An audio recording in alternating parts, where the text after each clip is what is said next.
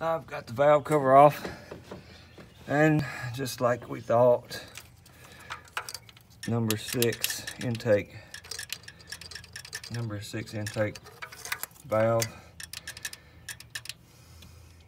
This is your rocker arm. There's a push rod goes to the lifter. This is your valve spring, valve spring.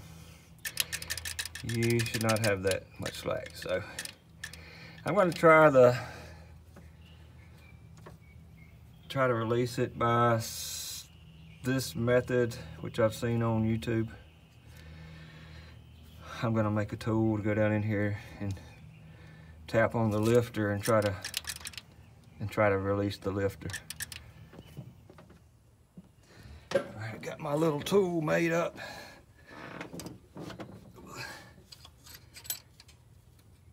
And you can feel it go down into place right there. I removed the rocker and I left my push rod in there. Okay, we're gonna bump on this and see if anything happens.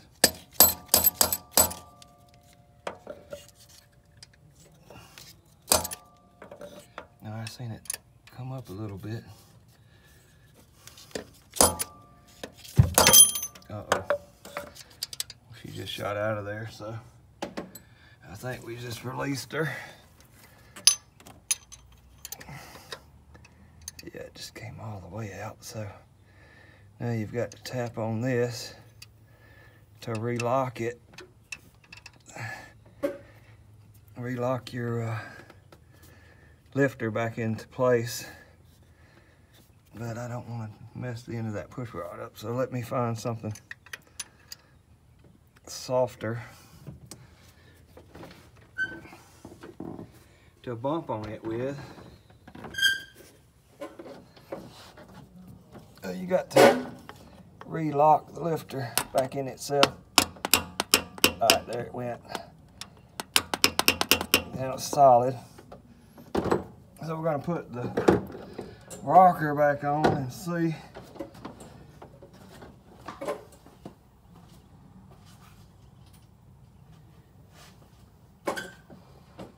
See what happens with this.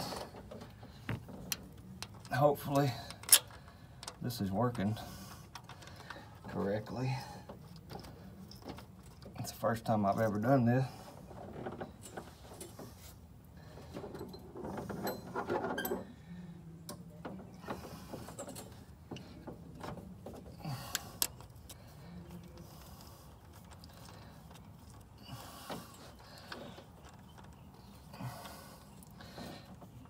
I can already tell it's gonna work.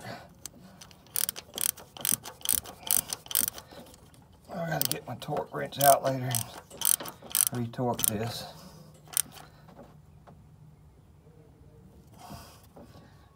Okay, there it is.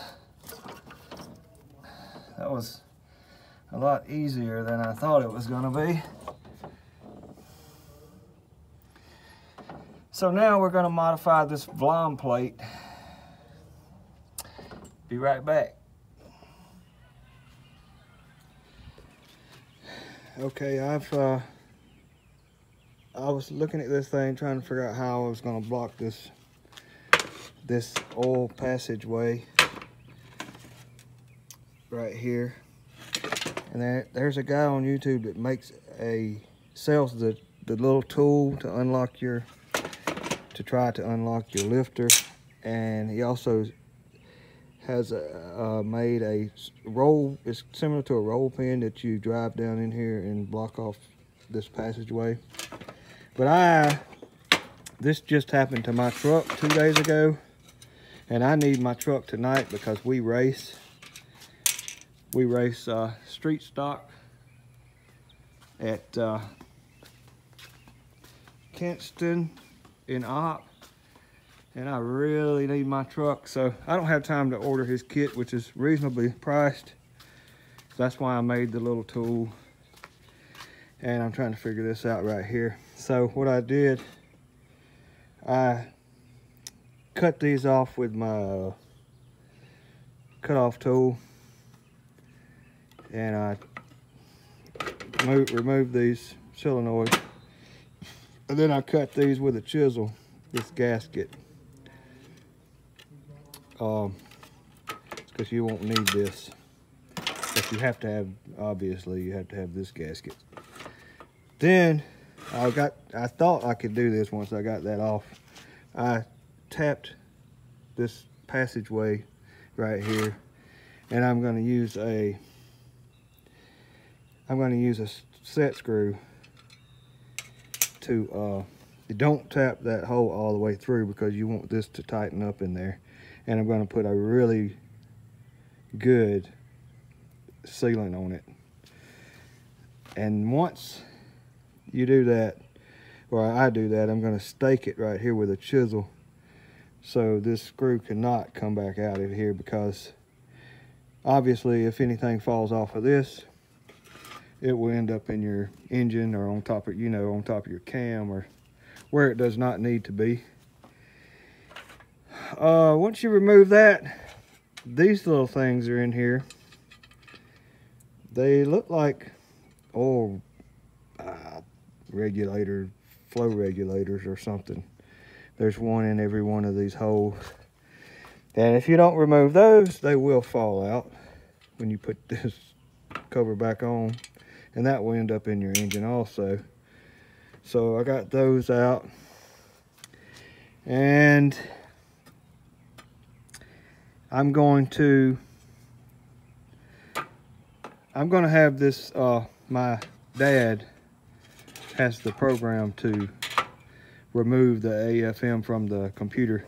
So I'm going to leave this sitting outside the motor and plug it up so I can get it to his shop. And I'm going to plug this hole right here permanently. So anyway, that's my plan. See how it goes. Well, I got to put it back together. I put the solenoid plate up here and plugged it up and tie strapped it up there until I get my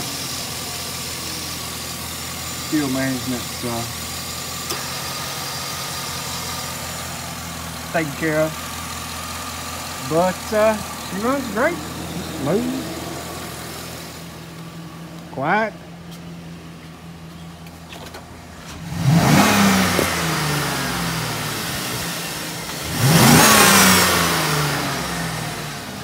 Are we going to the races?